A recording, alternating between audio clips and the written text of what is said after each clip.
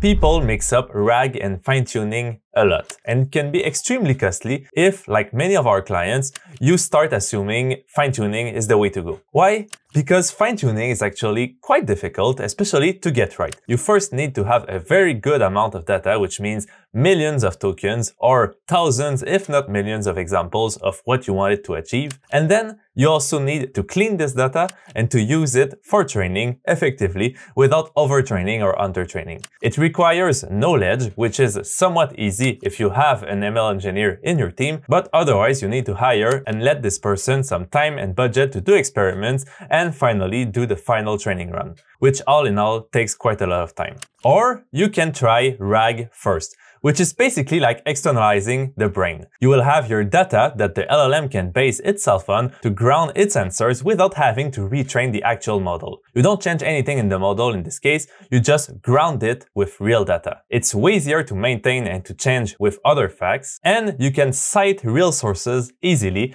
which you can't even do if you fine-tune a model. In short, RAG is often way better for teaching a specific field to an LLM. But if it doesn't suffice, you may want to fine-tune, to tailor the responses, or to really ensure it becomes the expert on your data. But that's the next step after trying RAG first. But for the best results, you may want to try both. I'm Louis-François, CTO and co-founder of Towards AI, and follow me for tomorrow's No BS Roundup.